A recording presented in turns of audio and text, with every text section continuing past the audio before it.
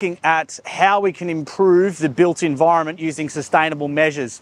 This building is a climate responsive building using a lot of net zero energy target reductions, which has achieved a 6-star energy rating, green mark energy rating for its design.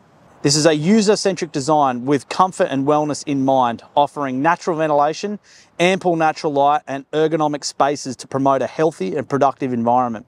It includes collaborative spaces such as lounges and multi-purpose rooms to foster that sense of community, especially what you want on campus, and collaboration amongst students and staff.